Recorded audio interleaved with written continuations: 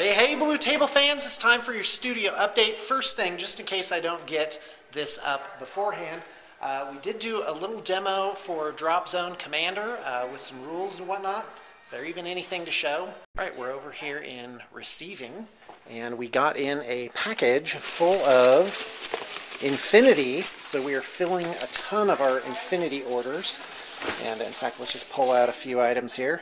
Salamandra Squadron. Oh, that is a piece of candy. Absolute candy. This makes me happy inside. An Aleph battle group. Also, Dave Lewis from Hawk War Games took some pictures while he was up at Valhalla. And these are like professional grade. These are signed and dated. So we are going to get these framed up just as soon as we can. This is a place called Bridal Veil Fall. This actually looks small. This is huge. This is like, you know, maybe 200 feet up. So a nice little note. How considerate. I just love it when people are kind and they put positive and good things out into the world. So good for you, Dave. You are a creator. My congratulations go out to you. Let's look at this one. So there's that. How a piece of scrub can be so beautiful. Yeah, autumn at Valhalla is insane. Got an email from Mini Wargaming Dave this morning, and he is wanting to get his group up there en masse next year. So we're in talks for that. And also, hey Sarah, welcome back. How was Feast of Blades? It was really fun. We had a great time. We met so many cool people, and we had it was a good turnout. It was just fun. We had a great time. Fantastic. Awesome. Yeah, they told me all about it this morning. I'll get Thomas to give some more details. So also we are very much full steam ahead on all of our projects. Each one is in whatever the various stage is of its progress. Well, I guess that's not really saying much, is it? Hey guys, I'm camera ambushing you. No! How was, you know what, where's bin 1? He had to take his girl to the doctor's appointment. Okay, I'm sorry, I didn't mean to pry into Ben's personal life. Okay, guys, so talk to me about Feast of Blades. Yeah, it was a blast. It was delicious. It was a delicious feast. It was quite a good time. Pretty good community there. All the vendors were super friendly. Pretty intense tournament.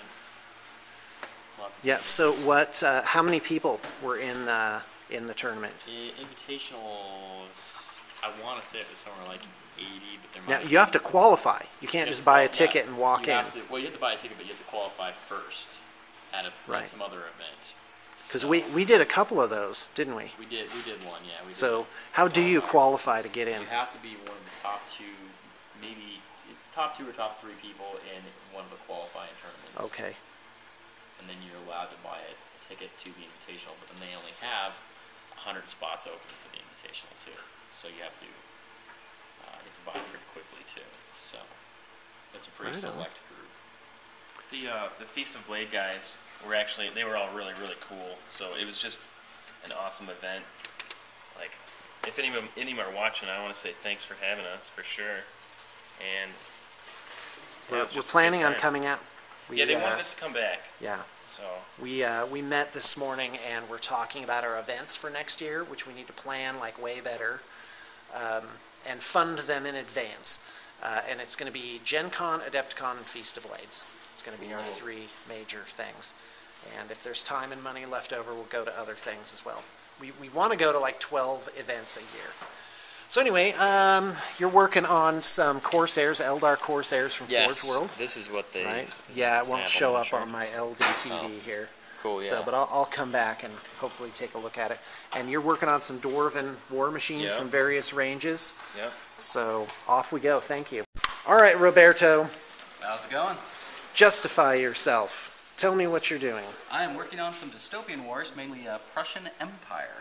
So we have the fantastic Imperium class Sky Fortress. It's like a aircraft carrier. Yeah, and it's going to be sit on this clear acrylic base. Right. Client says keep clear. Well, I put that note there. Oh, did you? Just in case. Right. Oh no, you. So, and it comes with all these little flyers. Sorry. but a ton of these, like 3 airplane little pieces, and I'm assuming they just take off from here and just scatter from the ship. That's fantastic. All right, thanks. So, And not some very boards. far into the I saw project, a but- Scorn big guy earlier. Did that guy go away? That is just right over here. All right, left the crew fantastic. off, so it'll be easier to paint. That is awesome. And I look at this and I'm like, how can I incorporate that into Warhammer Fantasy? And I got nothing. I can't think of anything. Maybe a Lizardmen? Hydra? Yeah, Lizardmen. Yeah. Because they already have But the their stegodons. Stegodon's already pretty cool. So, but I don't know. Yeah, that would actually could be Aztec. Oh yeah, thank you. That's a good one too. Yeah. So the watchword among the artists is "be cynical," which is don't trust anything you see and just be careful of ambiguities. So anyway, all right, Josh. Oh, look at these Thousand Suns. Oh, I'm going to get those under the lights. They look pretty cool. That is supremely, amazingly converted. And good turnaround, too. Yeah, good job, Roberto. Here's some odd, like 72 millimeter figures. 90 science. millimeter. Okay. Yeah, that's great. So those are about 4 inches tall. All right, we come now to Pod 2. The famous Pod 2. Now you know what it's like. Oh no. No. Oh my gosh. No way. Okay. Oh no way. Oh no way. Cuz you never know what good thing you got till it's gone. And because I'm like, oh, that goblin is such an eyesore. I just want it gone. Every time I go by, I like take it down and set it face down on Mason's desk. The eternal struggle. Yep. So, so where's Mason? What's going on with Mason? Is fixing the tire. Oh, Trying yeah. to get Okay. it, out of the You parking lot guys, for you guys got to hear this story. So, so that orc wagon van of Mason's, he parks it in the most visible place possible in the parking lot after he blows his front tire. So I'm like, for weeks I'm like, when are you moving that? It's an eyesore. You got to gimp it around back. He's like, I don't want to ruin the rims, Shawn. And I'm like, yeah. And so he keeps saying next Monday, but it's always next Monday that he's going to do it. So I guess he finally got around to it. All right, what are you guys working on?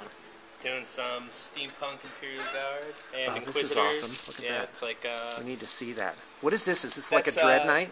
no, supposed it's to be a Dread Inquisitor Karamazov on the Throne of Judgment. Oh, that's Homemade. fantastic. Yeah. I love that. That is Jason did a good really job with clever. Yeah.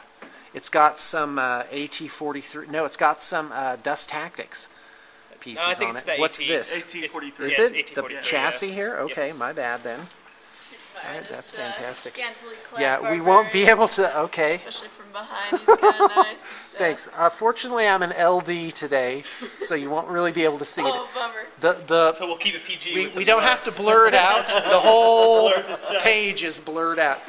Karen, I really got to compliment you on the amazing Malifaux stuff you've been Oh, good. producing. They're It's so really much great. fun to do. I love them. All right, that's good.